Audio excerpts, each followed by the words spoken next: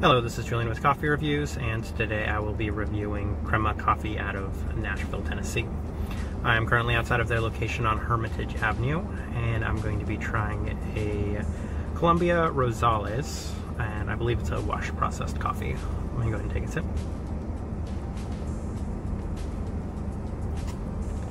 Alright, I don't have too much information on this coffee. It looks like it's not currently on their website. So I guess we will just kind of go with what we have over here. I'm going to talk about Crema here in just 1 second. I'm going to take another sip of this coffee.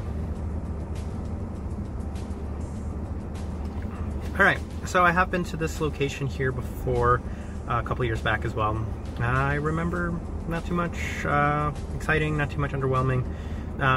Decent looking shop, very busy, still busy right now. They only have curbside pickup, which is, I think, the only place I've been to where you actually have to do it curbside. You have to stay in your car and they bring you your coffee, which, I mean, I'm fine with. I just wish I had a little bit more information on this coffee, I suppose.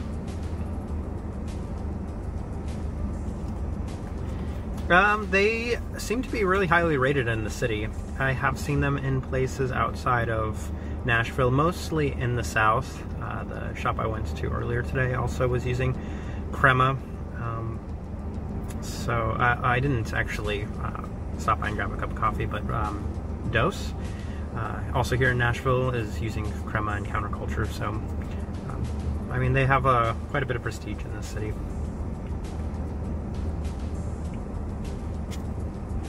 The only option online was it looks like a batch brew option, I believe.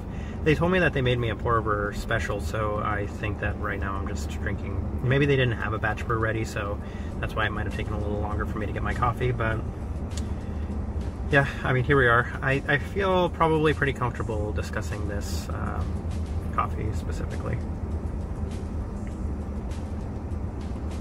And for me, it comes off a little nutty, a little chocolatey, a little apple. Pretty, I would say, straightforward washed Colombia for me.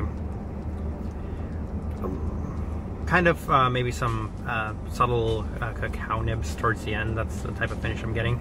Tiny bit of acidity. I think, for the most part, it's a pretty well-rounded Colombia. Trying to think what that acidity might be coming from. There's definitely some honey to this as well. Maybe some wheat too. A little, I mean, it's, I think if you're familiar with washed Colombias, you kind of have a sense of what I'm tasting right here.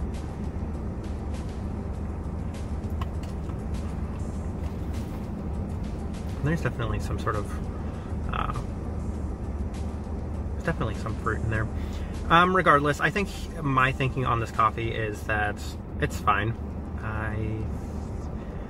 I've never really had anything from Crema that I've been blown away with, and I think I'm just going to stick with that here as well. This doesn't blow me away. I think that this is okay.